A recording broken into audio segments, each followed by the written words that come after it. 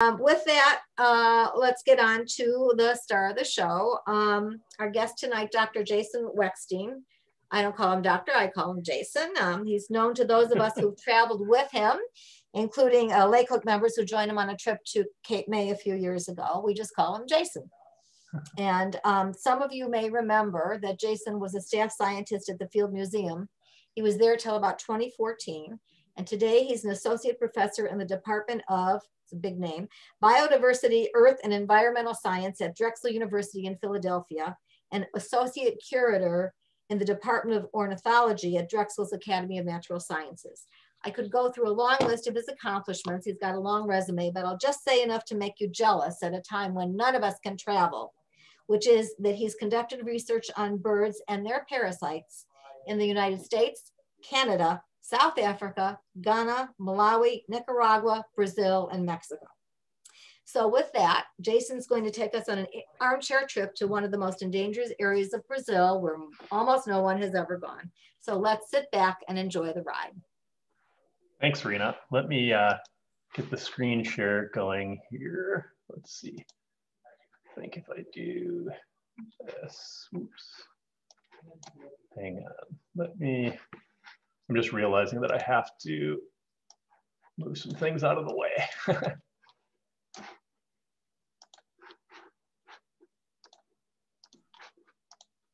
Oops. Okay.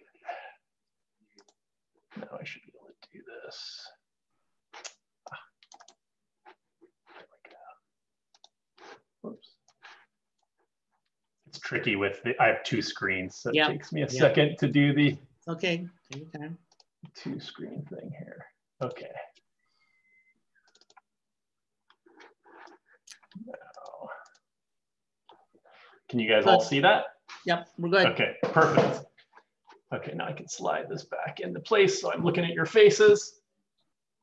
So what I want to do today is talk about a trip that that I actually took while I was at the Field Museum. So you're going to actually see people that you know, like Josh Engel. Those of you that know Josh Engel was on this trip. And I'm going to talk a little bit about the project first, and then we'll get into the expedition, and I'll show you some birds and other creatures that we encountered on the trip.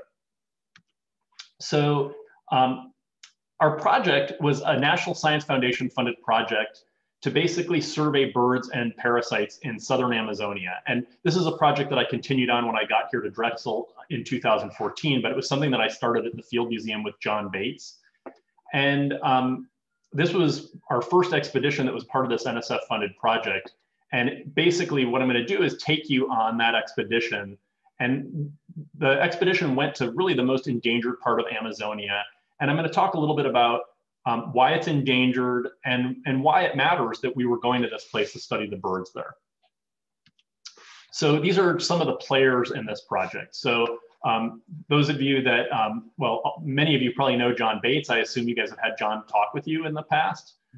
So John has been my partner in a lot of work in Amazonia for many years. And so has Alexandre Aleixo. So Alex Aleixo was a graduate student at LSU when I was doing my PhD there in the late 90s, and that's, the late 1990s. And Alex then went on to become a curator at the Museo Geldi, which was my partner for many years. Now he's actually moved on to Finland. So he's out of Brazil, but we're still working in Brazil with other partners. And then Vasil Catch you'll see him in a lot of the photos. He's an endoparasitologist. So he's a guy who studies the tapeworms, the roundworms, the little icky things that live inside the guts of these animals. And he's one of the world's experts on these things. He's published papers on all kinds of different things, including malarial parasites, one of the focal groups that we studied for this project. And then Michel Belém is an ectoparasitologist. So one of the groups that I do a lot of work on are chewing lice that live on the feathers of birds.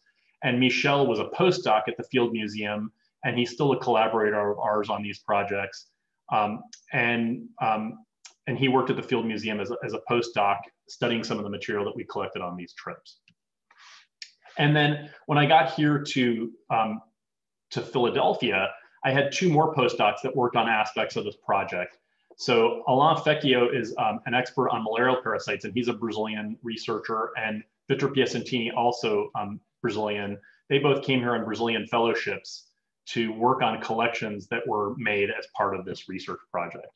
and they study different aspects. So Victor is an ornithologist. Alain is really truly a parasitologist, although he studies only parasites of birds. So why study parasites at all? Why does this matter? One of sort of the little factoids that I like to tell people is that 30 to 70% of life on Earth is parasitic.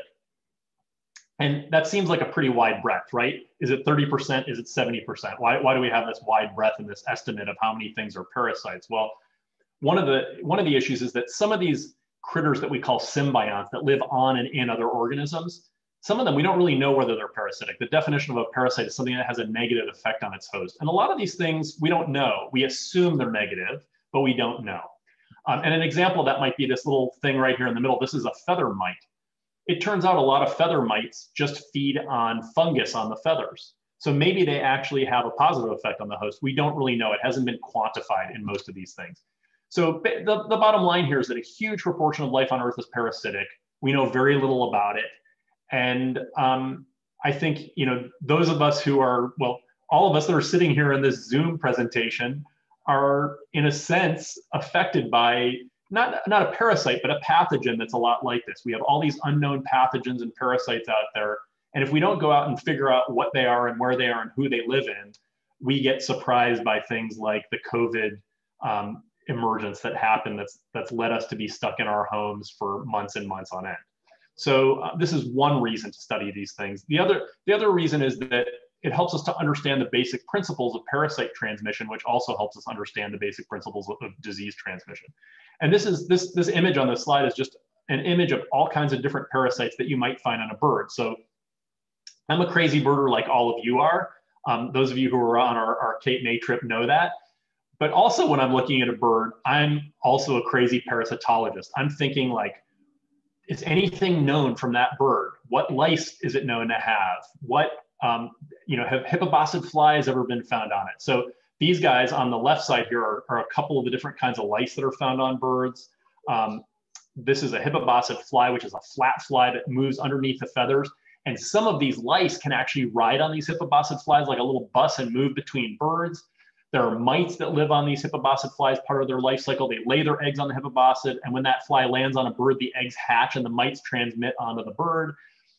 These flies also feed on blood from birds, and they can transmit some of the malarial parasites that birds carry. And this is just an example of a malarial parasite in a bird red blood cell. So a lot of these parasites have things that are connected to each other in terms of their life histories and how they get around and how they interact with each other. And then we have tapeworms and flukes. And this is a nematode that lives inside the blood of a bird for part of its life cycle. And this is just a smattering of the things that are on and inside birds. And if you looked at yourself with a microscope, you would also find some of these things. Humans have 4 different species of lice found on them. We have all kinds of mites. If you scrape the skin on your face and look at it under a microscope, chances are you have mites, and you probably share them with your spouse. Lots of these critters have connections to our lives too, in a lot of different ways. So one of the things that comes with doing surveys of these kinds of critters is that you really have to do field work in a different way. So normally when museum practitioners go into the field and do research, they're just preparing, they're going out there, they're euthanizing birds that they're going to collect, and they prepare specimens from those. But we had to have a very careful workflow to make sure that we could collect all of the materials off of these specimens. In a sense, we were getting maximum usage out of these specimens by sampling them for so many different things. And that required a specially designed workflow where we would collect blood samples, make all kinds of microscope slides of those blood samples, preserve the blood. We would attach special tags so that we could trace the bird and the carcass through this whole process of dissection so that we could then properly label all of these little ancillary materials that come out of these kinds of collections. So this is just sort of the general workflow of how that happens. So what do we discover on these kinds of trips? Well, part of this project, not this specific expedition, but this general project involved the description of new bird species. So during the time of this NSF-funded project, we described 3 new species of birds. 2 of these were scythebills, which are wood creepers found in Amazonia. We used DNA data in part and specimens to help differentiate these from other populations and found that there were these unique forms. If any of you have Handbook of the Birds of the World, there was one of the volumes that had a bunch of bird descriptions in it, and these 2 were described there. And then we also described a new species of barbet, and this was from Peru. This was named after John Fitzpatrick at Cornell Lab of Ornithology. And these are 3 of the bird descriptions that came out of the work that we did. And there are more that benefited from the field work that we did. There were also lots of parasites described. And these are just a few examples. This is a new genus that was named after a colleague of mine. We named it after Ricardo Palma, who is an insect curator in New Zealand, who's a world expert on lice. And he's a really, really great guy and didn't have a genus named after him. So we named this thing Palmiellus inexpectatus. So it basically means like unexpected little palma. And Ricardo's a little guy and was totally excited and honored by this. What was cool about this, one of the reasons we named it inexpectatus, is it comes from this group of birds called trumpeters, which you guys are used to seeing sandhill cranes fly through the Chicago area. These are basically crane relatives that are endemic to the Amazon. And each interfluve, and we'll learn more about what interfluves are in a minute, but they're basically the areas between rivers around the basin. Each interfluve, these areas of land around between rivers, has its own species of trumpeter in it. And there were 2 lice known from these trumpeters. Well, we found this 3rd thing. It's very rare. There aren't very many of them on any given bird, usually only 1 or 2. And we were able to collect some. And then we actually went into the Field Museum's bird skin collection and were able to find more on those specimens, enough that we could describe this new genus and species. And then from Caatingas, we described a whole bunch of new species of this louse in the genus Cotingacula, one we named after Josh Engel. So it's one of the dubious honors that you get if you're friends with a parasitologist. You eventually get a parasite named after you. So Josh has this louse from a black-necked red Caatinga, which is a really cool bird. He has the louse named after him.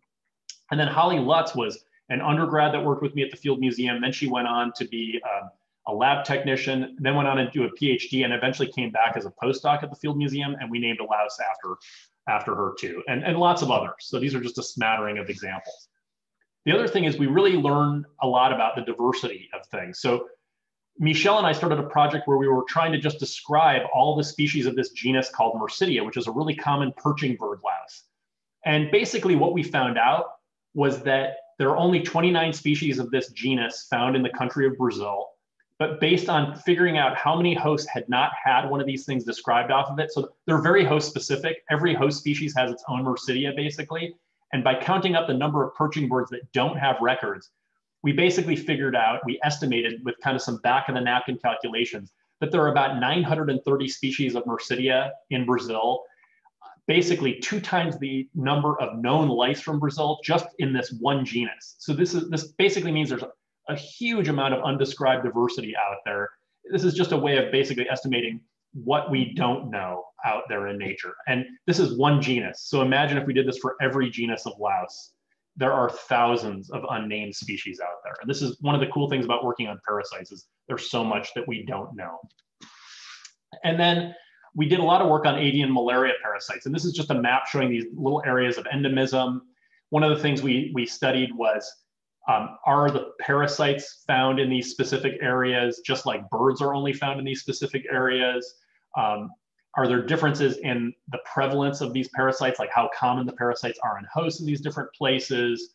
So we were able to ask a lot of different but fundamental questions about parasite biology using these malaria screens that we did, basically these big malaria surveys that we did across the entire basin during this project with collaborators. And Alain Fecchio was and still is a part of that. So I'm actually editing 2 manuscripts that I'm working on with Alain. The guy never stops working on this stuff. He's a workhorse and a really great collaborator. And then we do studies of coevolutionary biology. And that basically, probably in other talks like that John Bates has given, he's shown you these genealogies. These are like your family trees. These are trees of life. So the one on the left happens to be a tree of toucans, basically showing how different species of toucans are related to each other. The one on the right is a tree of lice. And basically we compare whether or not these trees are like each other to understand whether the parasites speciate with their hosts over evolutionary time, or whether there's a lot of transmission back and forth between species. And this helps us understand the deeper evolutionary history and interactions between these parasites and hosts. So this gives you just an idea of the smattering of different things that we do with these kinds of surveys. And there's really a lot more that we can do as well. And I should point out, the other exciting thing about this is not only are we doing this research, but specimens of the parasites and specimens of the birds are going into museum collections. So they're going into Brazilian collections, American collections. And what that means is they're available for other researchers to use. So not only are we using them, but other people will use them for hundreds of years to do all kinds of interesting research. So why is Amazonia interesting? If I could see everybody's hands, I'd ask you to raise your hands and to show me how many of you have been to Amazonia. And I would guess that if you've been to Amazonia, you've probably been to Peru or Ecuador, maybe Brazil, maybe Bolivia, but most people haven't been to everywhere in Brazil or everywhere across the Amazon. And if you really want to see all the Amazonian species, you have to do that. And I'll explain to you why that is in a minute. Now, this is sort of a typical overview flight of a pristine part of Amazonia. It looks like, unending forests of green. I mean, it's one of the most exciting things to fly over from my perspective, is just huge tracts of wilderness. And the Amazon is the largest, most intact tropical forest ecosystem on the planet. Of course, that is changing, and it changes every day, and it's getting sadder and more hacked to bits as we're talking right now. And this is a map of the areas of endemism of Amazonia. So it turns out that Amazonia is not a green carpet. There is a lot of green, but it's not uniform. And that can be at the local scale when we're talking about habitats. There are lots of different microhabitats in any given place, lots of different soil types, and different forests grow on different soil. But more importantly, these regions are bounded by major rivers. So you've got the big Amazon River, and if you're Brazilian, you don't call it the Amazon up to Peru, you call that the Solimões. Whoops, gotta go back here. And then there are a bunch of major tributaries. And any of these tributaries, the Madeira, the Tapajós, the Xingu, the Tocantins, all of these rivers are bigger than our biggest river, the Mississippi River. These are huge rivers. Like, there are places on the Amazon you cannot see across the river. The mouth of the Tapajós you cannot see across the river. This is a very large river. These areas around the mouth, huge areas. You would not want to go in a small boat in those areas. The waves can get big. So the bottom line is these rivers are barriers. And a lot of the birds do not cross these barriers and do not fly across these major rivers. And as a result, each of these named areas on this map, the Guianan Shield, Belém area, the Xingu area, the Tapajós, Rondônia, and Inhambane and Napo, these are all areas where about half of their diversity is found only in those areas. So in other words, if you go to the Inhambane, about half the species that you see there, you wouldn't see in the Rondônia area. And the more we study, the more we're finding that this pattern holds up. So we study widespread birds and we find out that they're genetically different in these areas. And what that means is that you can't just preserve an area in Inhambane. You're not preserving all the diversity in the Amazon that way. We need to preserve areas in all of these major areas of endemism. And this is a problem, and it's a problem because of forest destruction. Forest destruction is uneven across the basin. So this is a picture of forest destruction. And this is based on a study that Bill Lawrence did. And basically, this was supposed to be an estimate of degradation by the year 2020. He published this in 2001. And this is like his optimistic estimate and the pessimistic estimate. The green here is good forest. The black is just totally detonated non-forest. And then the red and yellow is something in between, secondary forest, burn forest, which doesn't hold the same species complexes as good quality forest. And what you can see is that, especially the Southwest, this area is just totally destroyed. And this is the result of a lot of agriculture. It's the result of soybean farming, believe it or not. Soybeans are a huge problem for Amazonia, and also cattle ranching. And the area that we're going to be talking about is this area here, the Belém area, and you can see it's just hacked to bits. Now, at this point, we're probably more towards the optimistic side of things than the pessimistic side of things, but even the optimistic side is not good for some areas. So the Belém area really only has a few large patches left. And if you go to a place like the Belém area, this is what you see. This used to be primary rainforest. And you can see that on the roadside here, you cannot really see a tree. I mean, there's some little specks here on the horizon miles away that are just individual emergent trees that are sitting here. And if you get far enough away from civilization, you start to get little patches of forest. Some of this is secondary. Some of it is patches of primary forest or partially logged forest. But it's not the greatest quality stuff, and it's highly, highly fragmented, which is a problem. So the area that we went to, so basically this is the mouth of the Amazon. This is the city of Belém. You can see Belém here on the map, right here on Bahia de Marajó, which is like tidally influenced. The Atlantic Ocean comes in and out there with the tide. And we basically went to this little patch of green here. And if we zoom in on the right here, you can see this patch of green. And this is really one of the biggest remnants of this Belém area of endemism. You can see there's a little bit more here. This is an area called Paraguaminas. And the rest of it, pretty much gone other than fragments. So not a lot of places to go. So why does this matter? Well, it turns out there are things that are endemic to this area. And here's an example of that. So if you've spent time in Amazonia on a birding trip, almost certainly you've seen this thing, the ruddy spinetail. It's a very common spinetail that's found in the understory. And it's found across the entire basin. And across almost the entire basin, these birds look like this, a rusty bird with a black throat and a spiny tail. And these are members of what are called the oven birds. They're related to wood creepers and things. Now in the Belém area, the ruddy spinetail looks like this, radically different. If I showed my kids a picture of these two things, they would say, oh, these are different species, right? Obviously. And the interesting thing is the Museo Geldi did not have tissue samples of this thing. Even though they live, their museum is in this area of endemism, they had no tissue samples because we often don't spend time collecting near our own homes, unfortunately. And that's actually important to have specimens of this to be able to compare it genetically with these guys to ask the question, are they genetically different? Which they are. And what that means is we need to make sure that we protect patches here. And there are many other species that follow this same story. This just gives you a sense of what Belém is like. It's a big city. It's a huge city in the middle of the Amazon. If you come in off the water from the middle of the Amazonian wilderness, you see a big city with big buildings sticking out of the, sticking up on the horizon. And this is home to the Museo Geldi, which is has the largest collection of Amazonian birds in the world. This is the building that collection is in. It's a very well curated collection used by researchers from all over the world. And thanks to my colleague, Alex Alesio, my colleague and friend, they have among the largest tissue collections of Amazonian birds in the world now too. And this is just the crew that we have worked with over the years. So this is Alex Alesio, Fatima Lima, here I am. This is Josh Engel, you know Josh. This is Basil Catch. This is one of my undergrads, Nathan Troutenberg, who was an undergrad from Northwestern University that worked for me at the Field Museum. And he was a Portuguese minor and decided he wanted to go to Brazil for the summer. So we set him up with Alex, and he went and worked in Alex's lab sequencing DNA in Belém and got to practice Portuguese and learn all about the culture in Brazil. It was a great opportunity. And then a bunch of Brazilian students that went with us, and just a lot of great colleagues there.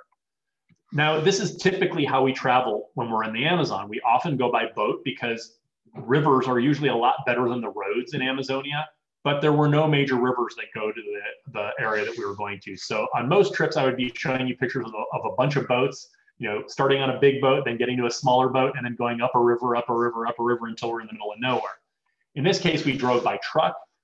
This is Milton Santabrigida, who is the taxidermist from the Geldi, so he helps prepare specimens. And these are our 3 drivers that got us out to our field sites. And this is just us packing up the truck. So you put all your gear in the back of the truck. You, of course, wrap it up in tarps because you're going to go on a dusty, dirty road for sure. And there's a good chance you might run into a giant rainstorm. So you got to keep your stuff dry. So that's just loading up the trucks. And for many hours, probably 6 to 8 hours, we were actually on nicely paved roads. Wasn't unlike driving in the countryside in Illinois somewhere. Pretty open, just tropical instead. And then eventually we got off the road. So we had a nice lunchtime, late lunch, and then very quickly got onto this dirt road. And this is the beginning of this reserve. So basically this sign is basically telling you that this is a protected area. We had a key to the gate. And once we got through, we locked the gate behind us. And what's interesting is when you get through these gates like this to the other side, there actually are cattle ranches. So there is protected forest, but also it's surrounded by cattle ranches within the reserve. And you can see there's forest here, and there are typical forest birds there. We drove through patches of forest. This is some secondary forests and some partially logged forest, but there were birds like harpy eagles in this forest. So we saw harpy eagle. Josh and I saw crested eagle on this trip, which was pretty fantastic. It actually flew in and landed right in a tree, right up above us, and put on a show for us. And we basically lived in this house. So this is the owner of the house. He's basically, this reserve was owned by a company and sold to the government. And I guess the government hasn't fully paid for the reserve. So he works for the company guarding this property to make sure that nothing happens to it until things are paid off. And we basically set up our little field laboratory under the house here in the shade, and then slept in hammocks. Actually, no, sorry, we slept in tents. Some of us slept in hammocks in the house, but we mostly set up tents. So here's my tent, just in the little grove of fruit trees out behind the house. This is our water source. So there was no stream. We often will bathe in a stream, or if we're on a boat, we can actually have a shower. But in a site like this, basically he put up a little barrier of wood, and you threw this bucket down into the well, rolled it up, filled a big bucket up with water, and then you poured water over your head to take a shower in the evening. And actually, most of us would take a shower twice a day, because when you go into the forest, it is hot. Pretty much about, I would say, 30 minutes after it's light out, you're already soaking wet from sweat. So you want to wash up, even in the midday, just to feel good. What's nice about a place like this is they grow all kinds of things. So this happens to be a special kind of manioc called macaxeira, which is a white manioc that you can just boil up or you can fry it up. And this is just us picking some of this manioc to eat it for dinner. And then we carry in all of our food. So we loaded the back of those trucks with a lot of stuff. A lot of that stuff was rice, beans, crackers, oil, a lot of basics that that'll last a while, that'll keep us going for the time that we're there in the field. And here we are eating lunch. So me, Josh, and Vassal, after coming in from the field.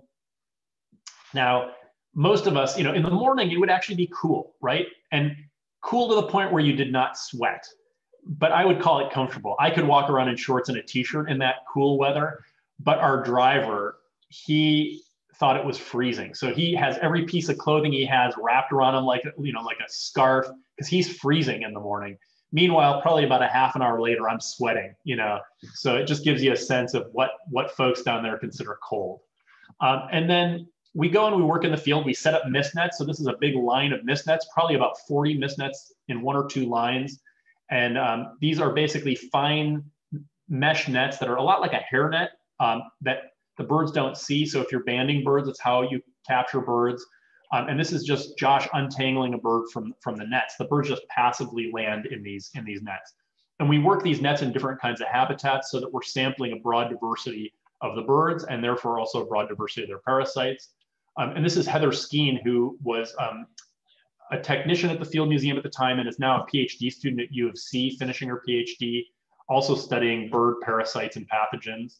And this is her with one of the ant birds that is a flock leader. So this is a Thamnomanes ant shrike that leads all of the mixed species flocks. And I'll show you some close-up pictures of these guys later. One of the other things that we do is we do a lot of birdsong recording. So another way that you can document diversity other than specimens is by having recordings. So Josh spent a lot of time recording bird songs at the site. So this is what's called a shotgun microphone. It's very directional and allows you to pick up sounds at a distance and get really nice quality recordings. And then this is just two of the students. So Sydney Dantas actually came to the Field Museum for about 6 months and worked with me and John Bates. Actually, he might have been a postdoc at this point. And then Greg Tom was a graduate student in the Geldy. And this is Alex Alacia, who I've been friends with for over 20 years now. And the two of us have done so many expeditions together that I can't even remember how many. We often joke around that it's like we're married to each other because we spent so much time, sleeping in hammocks next to each other. And this is just our little workflow during the day. So Heather and Josh were here at this little table taking blood samples from birds. I was collecting ectoparasites. Greg and Sydney were preparing bird specimens. So was Milton, the preparator, and Antonita was collecting tissue samples and then handing the guts to Vassal to dissect with his microscope to look for endoparasites. So it's this whole workflow to keep track of what's coming from where, and we have all kinds of notebooks to keep track of all this stuff So it's a real team effort to process everything. And we're often up late into the night. And here's just Josh with the parasite field notebook, filling out a special label that goes with each specimen and follows it through the whole workflow. And then here's Josh spinning blood in little hematocrit tubes to separate blood and plasma for a project that we were doing with somebody. And then here's Vassal dissecting at the table, all of us working at night. So when it gets dark, you pull out the headlamps and you keep on working until you're done with everything, and then you go to bed. So sometimes you're up till 3 in the morning, sometimes you're up till 1 in the morning, sometimes you're only up till midnight. And when that happens, you're very happy. Just some fun pictures of people smiling and working away in the field. It was really a great group of people. We worked really well together and had a lot of fun together. So that's always a sign of a good expedition. And of course, on these trips, we see lots of critters, not just birds. We see amazing beetles, moths like this crazy moth with this bright coloration. Things like this scorpion, which I don't know if you noticed the table that we had, but the table was a makeshift table made out of a ladder and some pieces of wood. And I was actually ruffling birds for their parasites. We ruffle their feathers and knock the parasites off onto paper and then pick them up with a paintbrush. And while I'm doing that, I noticed something move on the table right in front of me. And I looked down and this scorpion was right in front of me on the side of the table walking. So of course I moved my hands back. I literally almost rested my hand on the scorpion. We stood back, and fortunately we have tweezers. So we grabbed it with tweezers and carried it away and then had fun taking pictures of it as we let it go. But that was a close call. And you have a lot of close calls with things like spiders. On this trip, there are huge armadillo spiders. One day I put my hand on one. I just leaned up against a post, not knowing that the spider was there. I felt the spider underneath my hand, and I'm a little bit arachnophobic, so shockingly, so that scared me. There are things like this this whip scorpion, or amblyopygid is what they're called. This was actually looking down into that well. So if you put your headlamp on at night when you're taking a shower, if you were dumping that bucket down into the well to pick up water, there were zillions of these amblyopygids. And they were like this big with huge legs and these crazy mouth parts, and also a bunch of tarantulas living inside of that thing. So my worst nightmare was that I was going to put the bucket down there, fill it up, and roll the thing up, and it would be filled with a bunch of these crazy creatures. Fortunately, it never happened, because I don't think I would have wanted to scoop one of those onto my head while I was taking a shower.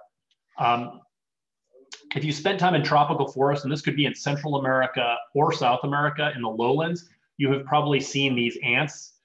These are called bullet ants, and they're very large. They're, over an inch, about 1.5 inches in size.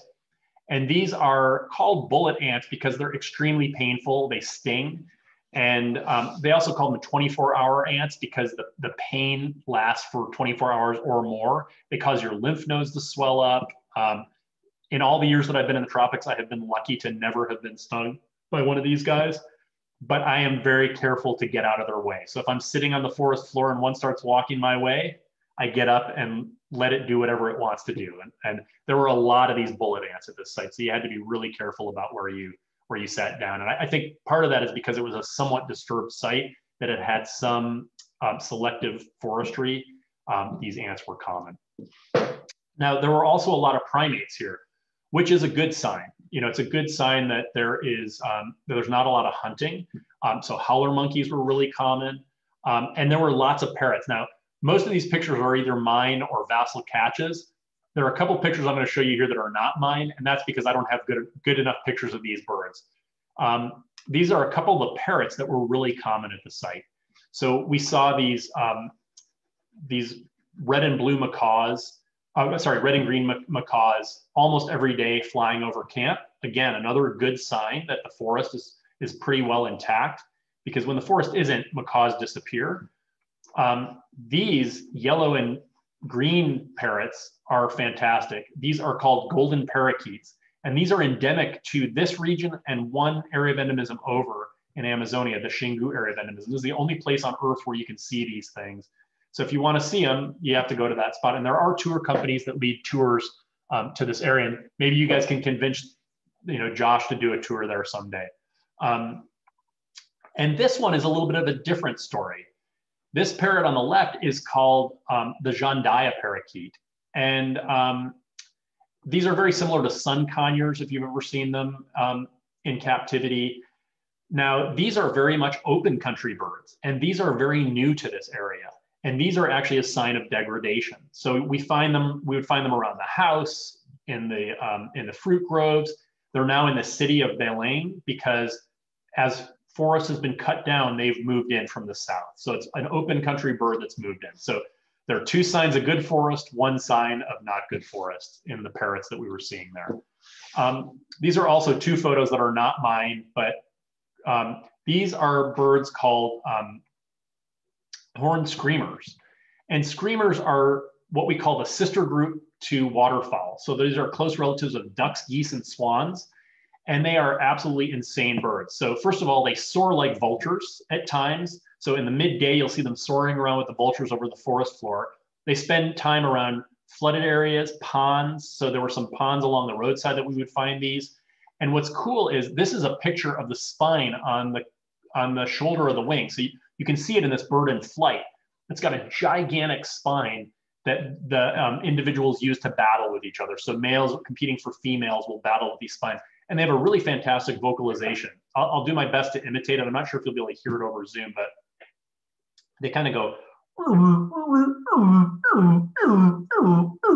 That's why they call them screamers. They make this really crazy, crazy sound. So you know, it's a classic Amazonian bird. If you spent time in Amazonia, a cool bird to see. Well, we did get to sample one of these things for parasites. And this is what its wing feathers look like. So you can imagine this sucker was loaded with parasites. So these are all mite eggs, and they're all empty mite eggs. So the mites hatched out of all these eggs that are glued to the bases of the barbs of the feathers along the wing.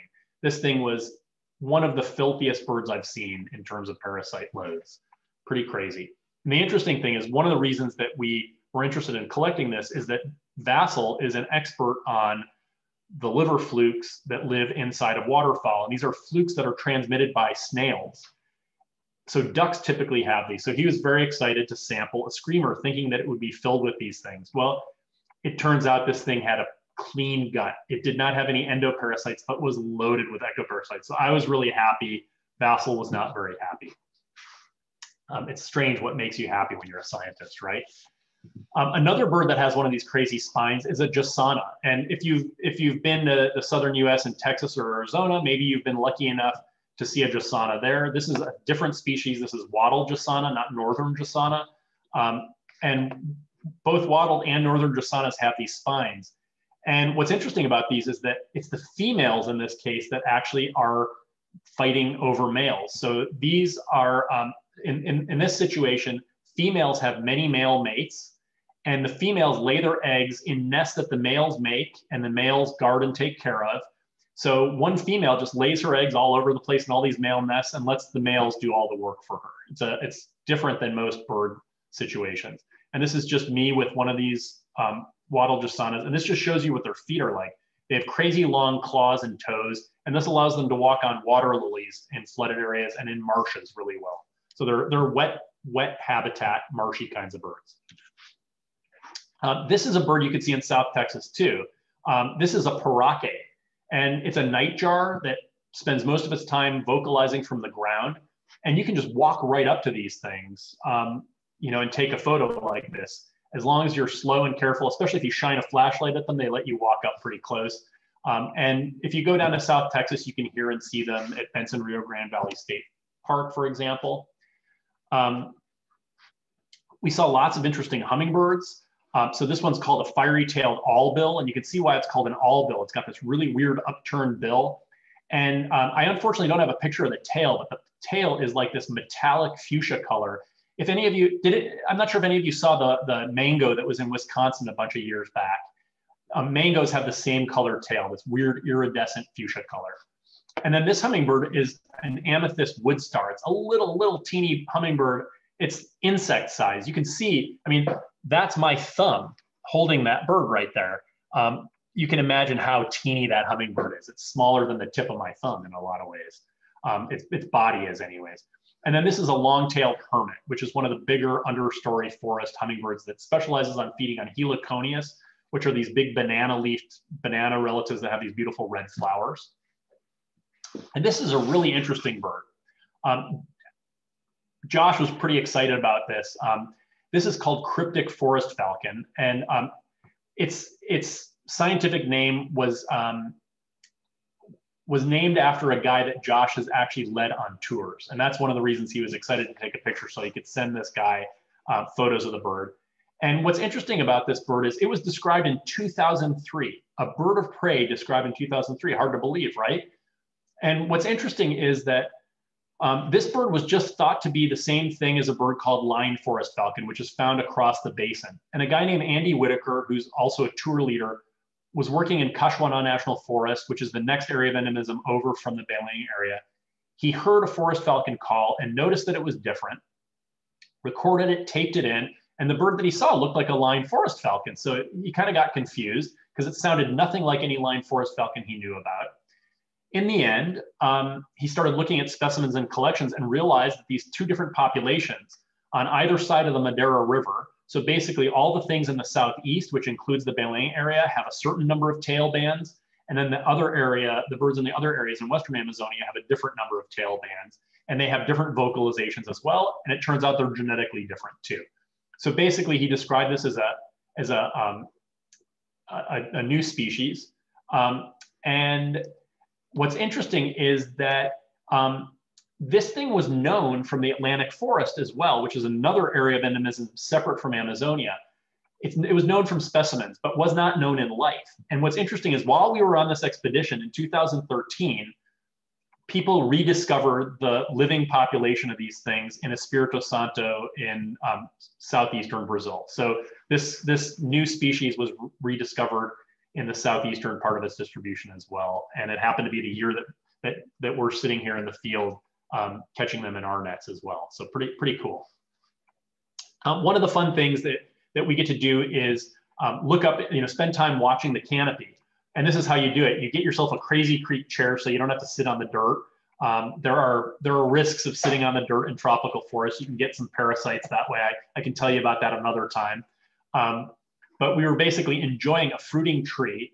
And this fruiting tree called a cecropia brings in all kinds of birds and all kinds of monkeys. So it's fantastic. So we went early in the morning before it was light, got set up here, and then just leaned back and enjoyed the show. And we saw things like this black-necked aracari, lettered aracari, like I said, all kinds of different monkeys. Pretty fantastic. And that was actually our last day at the site, a pretty fun thing to do in the last day.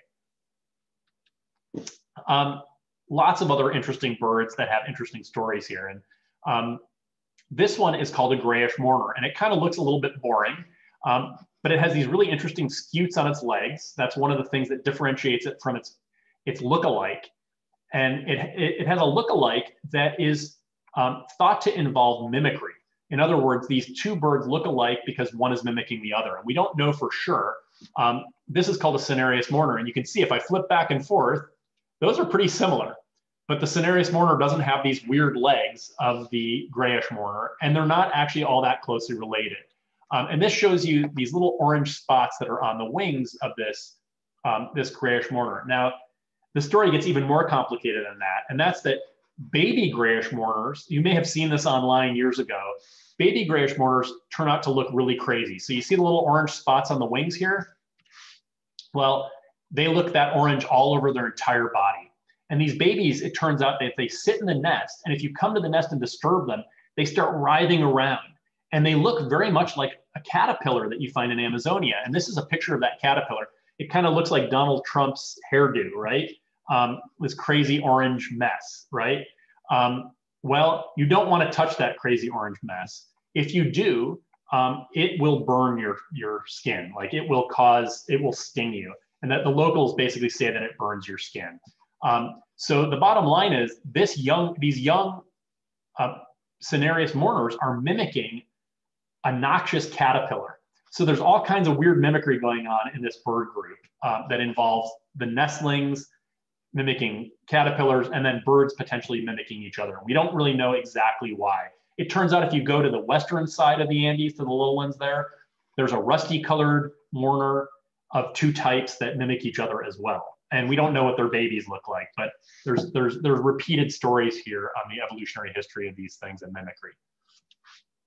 The other thing is if you go to the tropics, you're going to see lots of wood creepers, and you're going to have to learn how to tell them apart. This is a wedge-billed wood creeper, super common wood creeper, short bill with this little upturned lower mandible. And then this is a bigger wood creeper called plain brown wood creeper. And plain brown wood creepers sometimes follow army ant swarms. Not always, but sometimes. And this is one of image of an army ant swarm. And this is like a big soldier in these swarms. And of course, these things sting and they bite. And what's cool about these is that there are birds that follow these army ant swarms. And they don't follow the swarms to eat the ants. They follow the swarms to eat the creatures that are being chased by the ants. So the ants are actually hunting insects and scorpions and all kinds of things on the forest floor. And the birds are following to take advantage of that. So as the insects get flushed by the ants, these big columns of ants, the birds jump in and grab them. And as a birder, it's a pretty exciting thing when you find an army ant swarm. And you find it because you can hear these chirr notes that these ant followers make. They're very distinct chirr call notes. And when you hear one of those, you go towards it and you find the army ants. And if you're wearing rubber boots, you can walk right into the army ant swarm. You just don't want to move around a lot. If you move around, the ants will crawl up your boots and eventually will bite you. But if you stand still, they'll crawl up your boots and crawl right back down. They won't bite you, and it's harmless, and you can stand still and watch this whole natural history phenomenon unfold in front of you. And you often will get great views of some of these army ant followers. And here are a few of them. So on the right here, we have scale-backed antbird, and this is a male and a female. And what's really cool is these have a lot of geographic variation. So in some parts of the basin, the males have black throats, in some parts they don't. They have lesser amounts of scaling on them in some parts of the basin. And John Bates has done a bunch of work on this, as well as some other researchers. And we know that these different populations are genetically different. And there's been one split made, and there probably are others that will be made in the future, dividing these into multiple species. And then this is called a white-backed fire eye, which is an obligate army ant follower. So the scale-backed antbirds don't always follow army ants, but mostly follow army ants. But these other two always follow army ants. So you're not going to find white-backed fire eyes away from army ants, except when they're moving between swarms. But they always feed on army ant swarms. And this is called a black-spotted bear eye. A lot of these army ant followers have these weird bear skin patches. We don't know exactly why, but they do, and they're beautiful, gorgeous birds. Now, these are what often people think of when they think of antbirds, but there's a whole diversity of antbirds that don't follow army ants, and here are just a few of them. So this is a white-shouldered ant shrike, a very common mid-story forest bird, and this is a long-tailed ant wren, and both of these are things that will follow mixed species flocks around the forest. And hang on, let me give my dog a cookie here. There you go, buddy. Keep him busy for a few more minutes here, hopefully.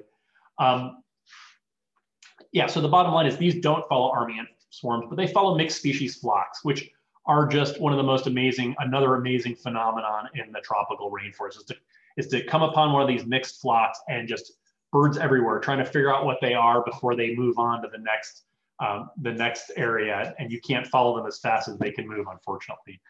If you go along little ponds, rivers, stream edges, you'll find this guy. This is an Amazonian streaked ant wren. So it's another small ant bird, very common along the edges, wet edges in Amazonia. And then we have things like ant thrushes. This is a rufous-capped ant thrush. This is found walking on the forest floor, a lot like you find a wood thrush walking along the forest floor. They make beautiful vocalizations. And then another really diverse group of birds are the flycatchers, right? Even in the US, we have a tough time with things like empids and telling them apart. In the neotropics, it's way worse. You have all these canopy flycatchers. You really have to know voices to tell them apart, or you get them in the hand. These are ones that are actually identifiable. So this whiskered flycatcher has a yellow rump. There is a look-alike species that you can find at some sites, but has these really beautiful whiskers. This is an ochre-bellied flycatcher found across the neotropics. And there is a look-alike species in Amazonia that you can only tell by voice or by looking at the color on the inside of the mouth. But we know that this one was ochre-bellied because we had it in the hand. And then this is called ruddy flycatcher. This one's pretty different than anything else, so fairly easy to ID. And then of course, this spectacular guy, the royal flycatcher, which it's another one of these birds that's found from Central America all the way to the Atlantic forest. And it turns out different populations are genetically different. There are probably multiple species involved here. And eventually this will be a split that will happen. There will be multiple species described. And almost certainly this iridescence on this crown has UV coloration. So birds see in UV, we do not, so we can't see it, but with a UV camera, you could see that.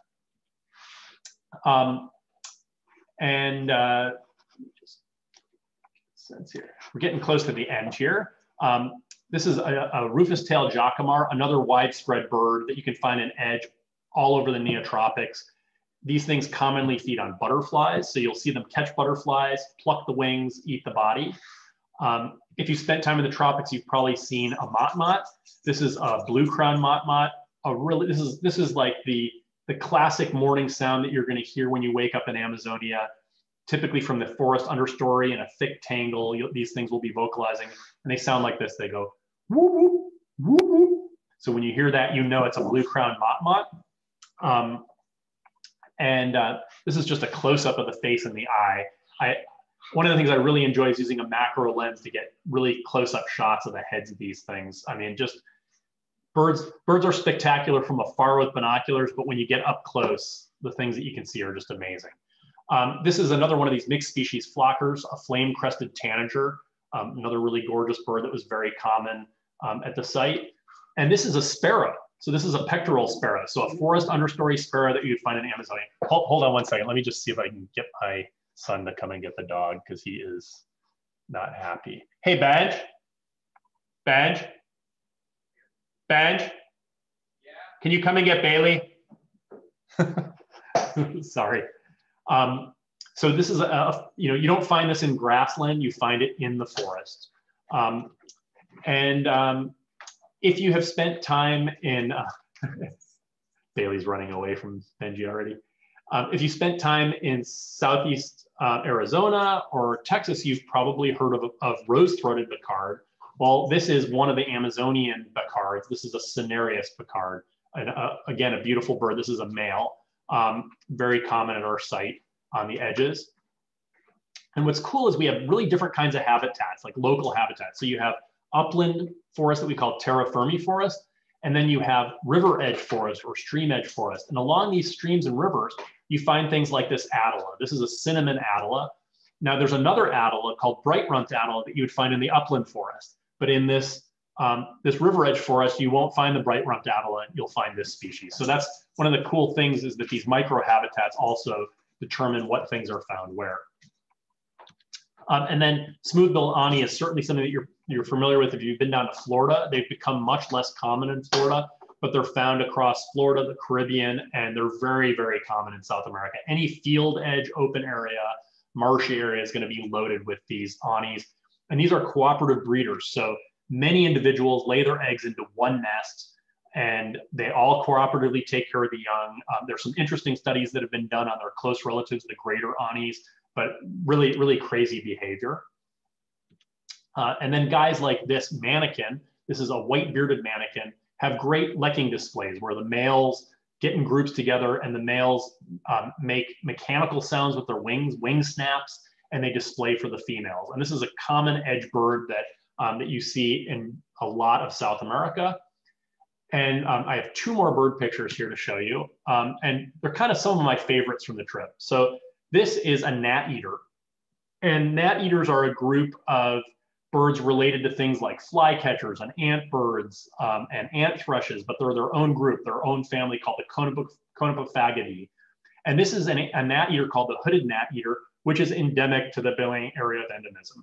So this, among several other things, you can only see if you go to the Belém area. And we got to see this a bunch of times. It was one of my favorite birds of the trip.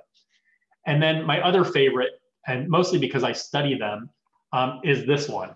So I have to end on a toucan. So one of the groups that I work on are the Ramphastos toucans. And actually my lab has worked on all toucans and barbets. We have a study that we're about to publish on them in the coming months. And this is a particular subspecies of channel-billed toucan that's found in southeastern Amazonia. so the Belém area of endemism and next door, and it's also found in the Atlantic forest. So the ones in the Atlantic forest look exactly like this, except they're different in body size. The ones here in the Belém area are smaller than the ones in the Atlantic forest. And it turns out that they're genetically different. So I have genetic data on these. And the genetic data tells an interesting story about in the past, the Atlantic forest and the Amazon were connected to each other and they have separated. And basically these Amazonian channel-billed toucans, which were once differentiated from the other Amazonian populations, have now somewhat exchanged genes with them. So this population in the Amazon has some genes from the Amazon, some genes from the Atlantic forest, and the Atlantic forest ones are entirely different in their genetic makeup at some of the genes that we've looked at. So it's a pretty weird story. Anyways, this is one of my favorite toucans. I think it's one of the most beautiful toucans out there. Thanks for your attention.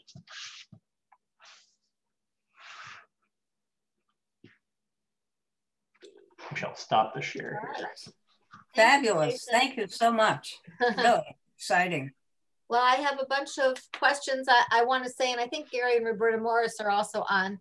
I mean, I've only been to Panama and Costa Rica once each, but looking at those pictures makes me just dying to go back. You know, just the tropical birds are just wonderful. Oh yeah, you could go back, you know, I mean. Oh, 80 times. Yeah, exactly, 80 times, and you're gonna see something. I mean, on every expedition I see life birds. That's the cool thing. Yeah, I know. Let's see. Cindy asked, what's the weirdest parasite you found on this trip? Oh boy, what is the weird? I mean, I think a parasite question, Jason. Yeah, that's good. See, yeah. I would have to say the lice from the screamer, that big duck relative. First of all, it had so many. I mean, like I got vials of lice off of that thing. So, I mean, it was gross. And they're huge. So just immense lice. So those are probably, like in terms of the parasites that I study, those were the wildest things that I collected. Vassal collected all kinds of crazy worms and things. So he would always say, hey guys, check out my scope. And we'd run over and we'd get to see these live parasites, these, you know, liver flukes and moving around underneath his microscope. So a lot of that stuff is crazy too. Here's another parasite question. What's the worst personal parasite story you have? Is there? So I've been pretty lucky, you know, so most biologists that have traveled this much, I mean, I don't know how many expeditions I've been on, but I spent over a year of my life in Brazil. Plus I've been to Nicaragua a couple of times, Mexico, Ecuador, Peru, Argentina. So I've spent a lot of time in the neotropics and Africa. I've never gotten bot flies. So most people have gotten bot flies that have spent that much time in the neotropics. Maybe because I shower a lot. I don't know. That's like one of the rumors that if you don't shower much, that you're more likely to get them. I don't know if it's true. I've never gotten a worm in my gut. And I have never gotten leishmaniasis, although people like John Bates and Dave Willard and John Fitzpatrick, they all got leishmaniasis, which is a protozoan parasite that you get from being bitten by a sandfly. And it can actually cause the cartilage in your nose to be eaten or your ears. And the treatment is intravenous antimony salts, which are dangerous. You can actually have a heart attack if you're not, you know, taken care of properly. So, and of course, it's not easily treatable in the United States because there aren't a lot of doctors that have expertise. So Northwestern Hospital has a tropical person. Well, so I've never gotten any of those, but one year John Bates and I were on a trip and we came home with sort of this mystery rash. You can ask John about his mystery rash the next time you see him. And we were both scratching our behinds because we had the mystery rash on our behinds. And it was because we were sitting on the ground in sandy soil forest, it turns out. And we both thought we had fungus or, you know, God knows what. We put every over-the-counter cream you could imagine on this stuff and it wouldn't go away, you know. So weeks of like putting this cream on after we got home. And then I was on the phone with Alex Alasho, our colleague down there, and I said, John and I have this crazy rash that's not going away. You know, we don't know what it is. And he said, oh, I know what you have. And he said, I'm going to send you a link. And he emailed me a link. He said, it's called cutaneous larvae migrans. And in Portuguese, they call it bicho geográfico, which means map critter. And you'll understand why that is in a minute. And I get to the site, and sure enough, the rash that I have looks exactly like the picture. And it's a little trail of red on your skin. That's basically a little trail of dermatitis. And it's caused by a nematode, a hookworm that is basically a dog-specific hookworm. So where we were was wilderness. So these were probably crab-eating foxes or something. And basically they transmit this back to the soil. It lives in the soil, eats bacteria, then crawls into the foot of the dog and goes through its life cycle in the gut of the animal. Well, in a human, we don't have the right receptors for it to find its way through our blood vessels to our lungs and then ultimately to the gut. So it gets stuck in our skin and it causes dermatitis. That's all it does, is cause dermatitis. So itchy skin, but it's itchy skin for months.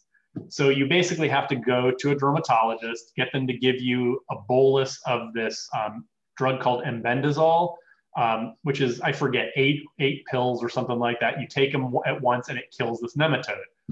Well, the dermatologist that I went to did not believe this is what I had. Obviously also didn't know what he was doing.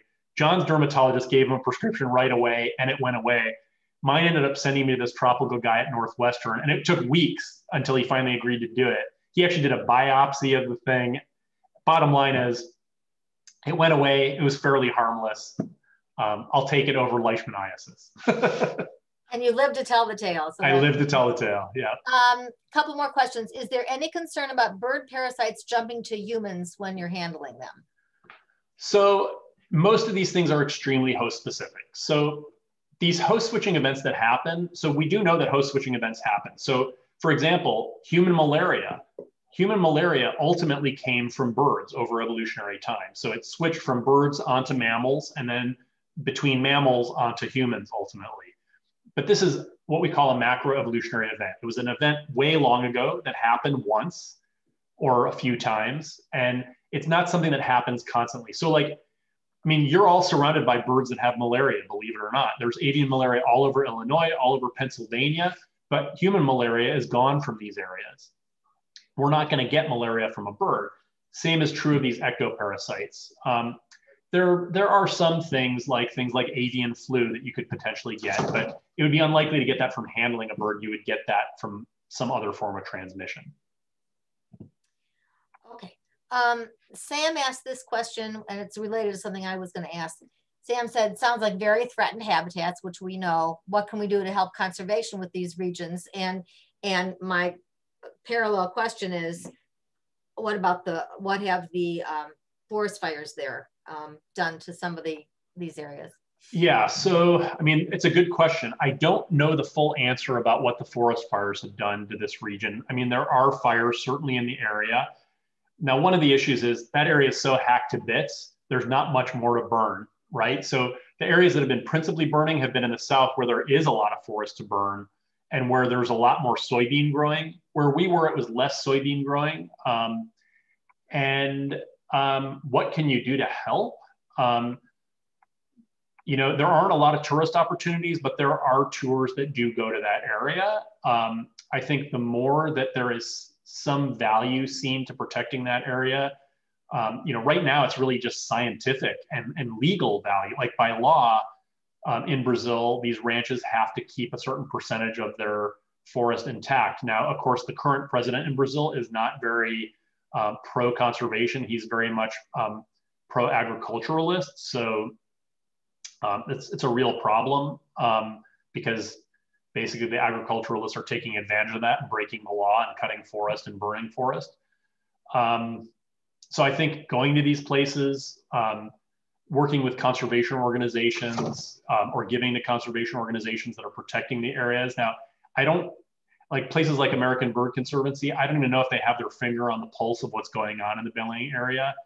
It's mostly, you know, regional conservation or federal conservation that's led to the, like we were in a national forest, essentially. That reserve is nationally protected. But it doesn't really have tourist infrastructure. So there's no, right. You know, there's no lodge you can go to, you know, to see those birds. There are places you could stay in Belém and do day trips to some smaller nearby reserves. And even that would be beneficial. Got it. All right, I'll ask the last question. How many bird species did you see on this expedition? Do you know? Ooh, boy, off the top of my head. How long were you there, Jason? It was a shortish trip. It was only like 12 days or so, like just under 2 weeks or around 2 weeks. You know, some of the time we're in the city getting stuff and shopping. You know, I'm guessing we saw high 300s, and that includes herd too. We could have gotten into the 400s. I can't remember off the top of my head. And how many of those were endemic to that region? Well, if you sort of count subspecies, I would say approximately half of the subspecies would be endemic, species and subspecies. You know, or a little less than that. Now, the issue is a lot of these things, no one's actually really, like there may not be a named subspecies, but no one's really looked to see, are they genetically different? They might look the same as the ones next door. They might not be, they might be genetically different. The same is true of a part of the Atlantic forest. If you sort of look at the hump of Brazil, there's Atlantic forest that has a lot of Amazonian species in it. And it has Atlantic forest endemics and Amazonian species. And those Amazonian species are way distant from any other Amazonian population. So they must be genetically distinct. And there are some papers coming out on that now. But there's a lot more to do to study that kind of stuff. All right, we had one more question and then we'll cut it off. Where do they export soybeans? Maybe the US needs to reduce demand. Yep, that's actually something you could do is, you know, not buy Brazilian beef, not buy products that use, and the thing is we use soybeans for a lot of stuff, everything from ink to, you know, different kinds of lubricants to soybean oil to the veggie burger that, you know, we may like to eat. Like we're not innocent in any way, no matter what we do, we are using resources. So I think being I mean, even in Illinois, there are a lot of soybeans, and that's a major destructor of prairie habitat. So soybeans are yummy, and but they don't always have positive effects. Yeah. Well, thank you very much. Yeah, thanks for having me. Who attended, and let's hope we can travel again soon. Maybe not to the Belém region, somewhere in Amazonia. I'm ready. Yep. Okay. Good night, everybody. Thank you for joining us. Thank you. Yep. Take care. Good night. Super program. Thanks. Bye, Phyllis. Good night.